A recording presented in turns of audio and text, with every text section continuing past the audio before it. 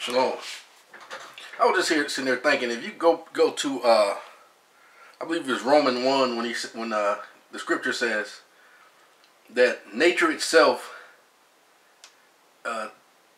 tells you about who Abba is, who Yahweh is. The female bird or the male bird gets with the female bird, and they have intercourse, and it's not this long, passionate, drawn out sexual thing. He do what he gotta do and moves on. They have terrestrial beings, terrestrial animals that walk on the earth, and then they have those terrestrial beings, celestial beings that fly above the earth. And everything is in balance. It shows you who he is, his nature. It shows you his name is written on the earth. And before the evilness of mankind destroyed that peace that should be on the earth by doing things their own way out of selfish means, everything was in balance and in course. And then even his nature, he showed you his name by the actions of the world. If he was the terrible being that people try to say he is, it would be no earth, because all of this, he's a righteous Elo. So since he's so righteous, he'd have destroyed it right after he had after Noah and them got off the boat. He'd have destroyed it again. It would have been continuous destruction, because he would just destroy it all the time. But he's not like that. He's kind. He's peaceable, patient.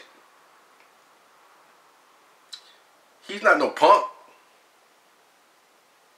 But it's a day called the Day of Yahuwah that's coming. So I said all that to say this. If you really want to know if you're an Israelite or not, examine your nature. Nature itself will dictate who you are. The Ibhri, Igbo, Indigenous people have always been declared to be a peaceable people, a kind people, people that would give you the shirt off their back. That don't mean they punks, they just kind. And people take that, and those evil ones with the serpent, cold-blooded nature, take advantage of these people and try to come in and smile and stab them in the back and kill them and do all those things to these peaceable people who was doing nothing but was trying to extend hospitality towards you. And I made a video. This is why I know that I'm Ibhri, Indigenous, M-U-R. This is why I know I'm that, because my very nature tells me who I am.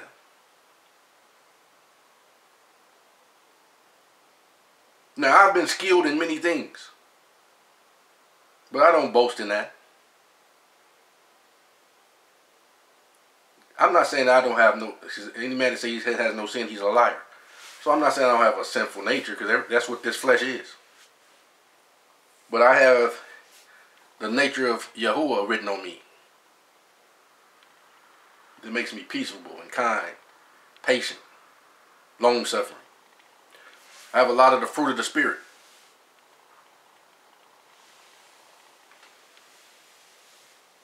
I'm not boasting. I'm just saying, nature itself shall tells you who Elo is.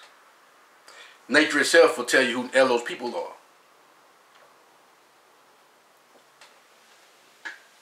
So that's just a thought I want to share with you, that maybe you can consider your nature and see who you are.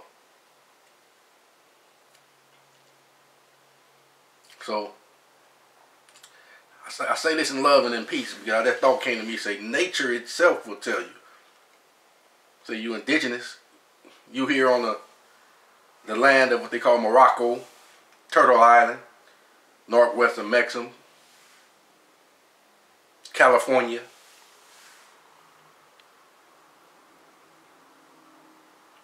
and then they say the copper colored. So you put all that stuff together. That looks a little like me. You too, but I don't know who I'm talking to. So I say, look, I think you too. But and like I said, that's not boastful. That's not putting nobody down. But I'm just saying, consider nature itself will give you perfect insight into who is who, and definitions and documentations and historical documents, and it's just so much that's coming to the light to, you can't deny the truth. All right, shalom.